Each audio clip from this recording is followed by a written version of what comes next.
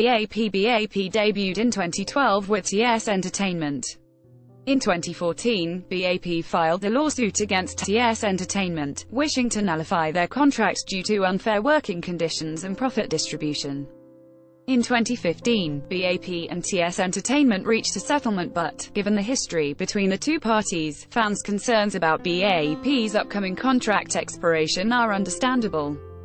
2. VIX debuted with Jellyfish Entertainment in 2012. No disputes between the two parties have been reported and the VIX members have expressed their desire to continue on as a group. Ad choice as advertising in red invented by TS 3. News debuted in 2012 under Pledis Entertainment.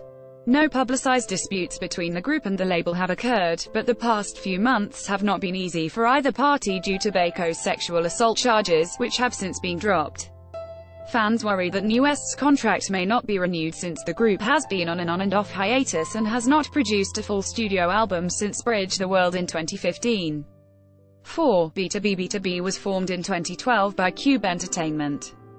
Under the label, B.A.P has gained success, and the group has given no indication that they would not be willing to renew their contract with Cube. In spite of this, fans are forced to remember 4MINUTE, another successful Cube group that disbanded after their 7-year contract came to an end. 5. 101 was formed by CJE. The popular group has been active for less than a year, but their contract is already set to end on December 31, 2018. On January 31, a news outlet reported that 101's contract may be extended to February 2019. In response, YMC stated that although an extension was brought up during a meeting, it has not been discussed in depth. 6. EXID debuted in 2012 under A.B Entertainment and is currently under A.B Entertainment and Banana Culture Entertainment. At this time it is unknown whether EXID's contract will be renewed. 7. Angolan Kwanzaa's AOA debuted in 2012 under FNC Entertainment. 2 of the group's 8 original members have parted ways with FNC, but fans hope that the remaining 6 members will be able to continue their group activities in 2019. 8. Hello Venus was formed in 2012 by Trisol Media.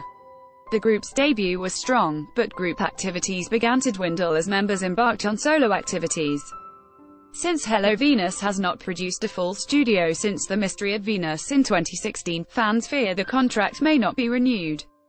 9. Feestar debuted in 2012 under Kakao M, formerly Loan Entertainment. For 2 years, Feestar produced music under LOEN's sub-label Calabadaddy before Calabadaddy was dissolved and Feestar was returned to the Loan tree. So far, it is uncertain whether or not Feestar's contract will be renewed under Kakao M, the complete family tree of entertainment companies.